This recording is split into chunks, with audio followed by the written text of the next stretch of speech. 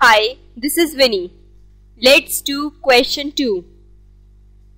Here we have to tell how many 3-digit even numbers can be formed from the digits 1, 2, 3, 4, 5 and 6 if the digits can be repeated.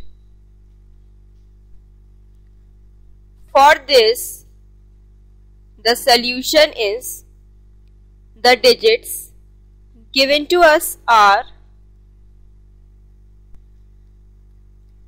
1, 2, 3, 4, 5 and 6. Here 3-digit even number. At the last place we can have only 2, 4 and 6 in order to make it a even number.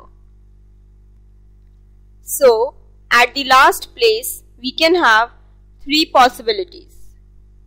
For the second place, we can have any of the 6 elements because repetition of the digits is allowed.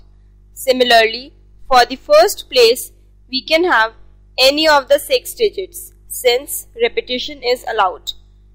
Hence, the total number of ways in which 3 digits can be selected for forming a 3-digit even number is equal to 6 into 6 into 3, which is equal to 108 ways.